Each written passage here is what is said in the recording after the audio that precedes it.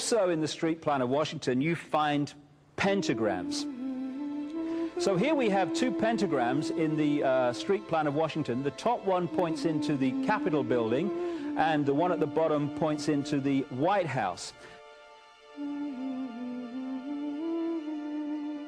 This is a political building, so we're told. In fact, it's a temple to a secret society, built by the Freemasons to a specific design, Congress, the Congress building.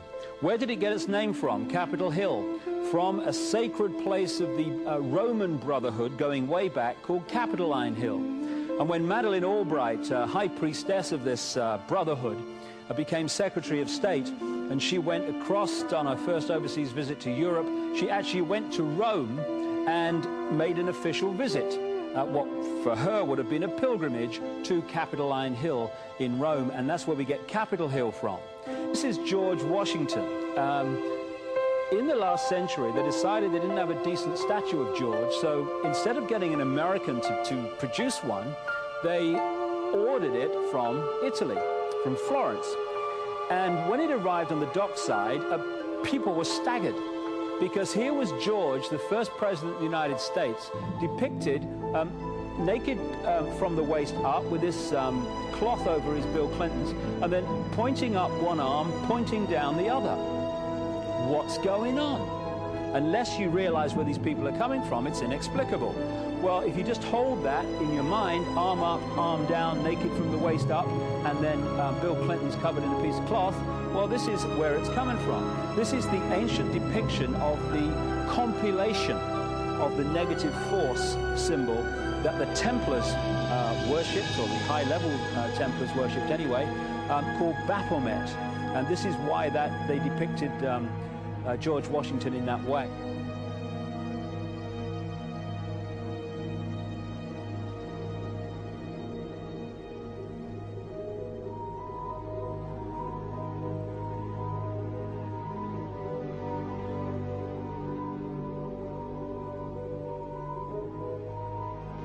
What has come to light is that it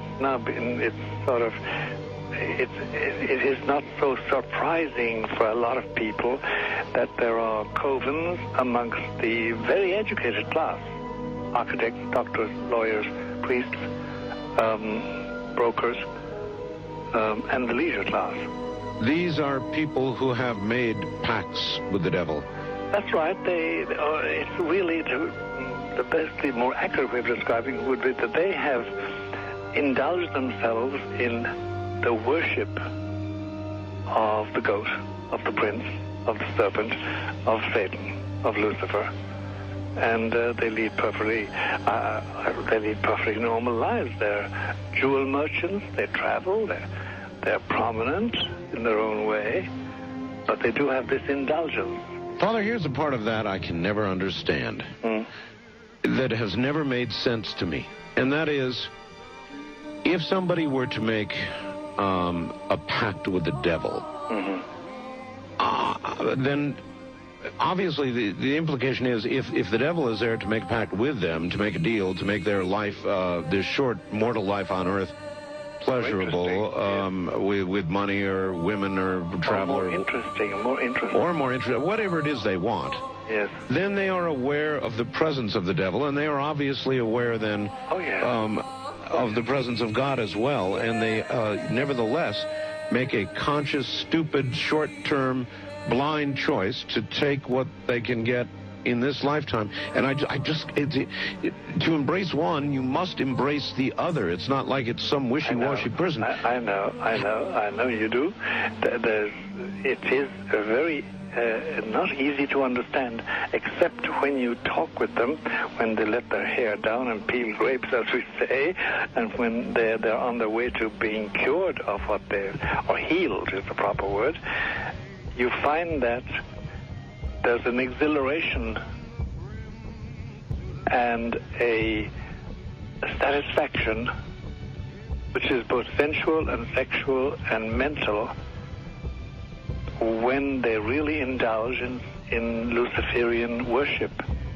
There is a peculiar exhilaration. Like a drug, then?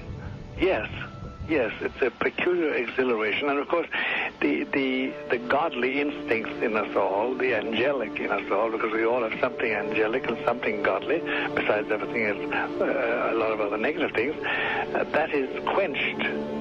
And you find in them a horror of anything, what we call sacred and holy, or sacrosanct, or the idea of the idea of the sacred, of the awesome.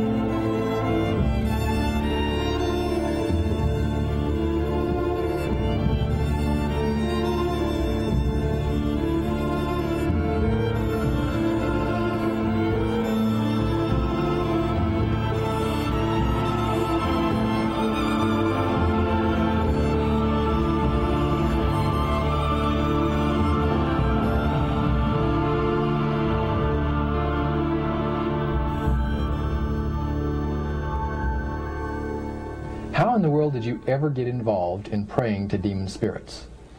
A fellow that had been on a particular ship with me, he told me, "Hey, I got something fantastic to tell you."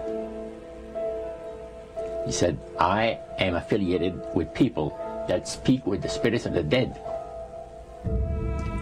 How would you like to talk to the spirit of your dead mother?" And I was shocked. I was shocked. He said, "You wouldn't be afraid of talking to the spirit of your dead mother, would you?"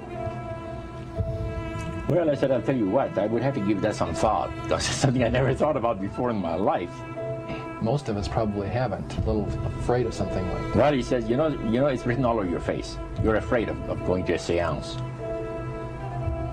But he says, "I know you. He says, you're going to come."